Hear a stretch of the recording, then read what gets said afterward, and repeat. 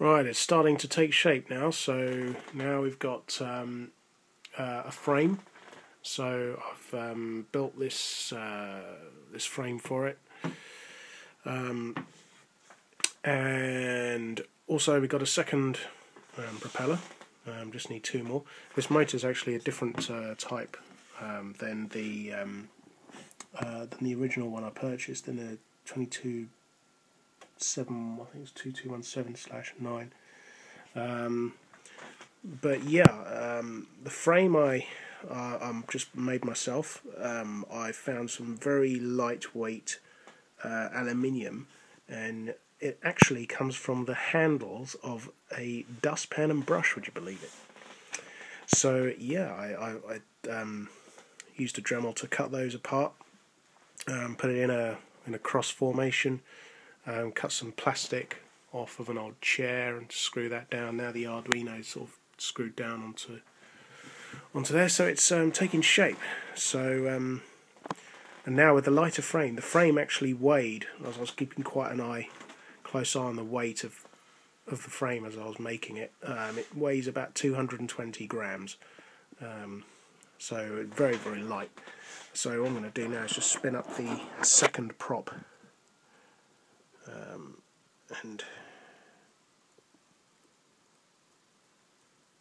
this one doesn't. There we go. This one doesn't actually respond. This responds at higher throttle values than this one. Next stage is to get both propellers working on different servo outputs on the Arduino, so I can control them independently. Although now I'm sort of questioning whether my power supply can handle the current draw of both propellers going at the same time, so we'll worry about that when we come to it.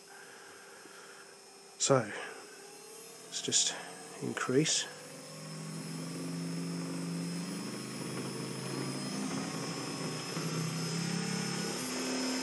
Okay, so you can see it quite low throttle now. It's generating some lift already, and that's at very low throttle, and it wants to take off.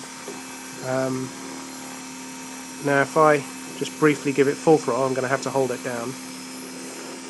Let's see if I can stand back here.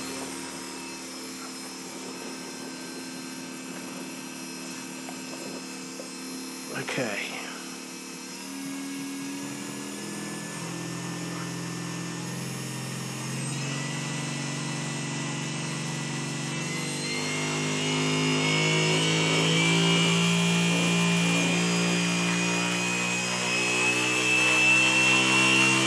Okay,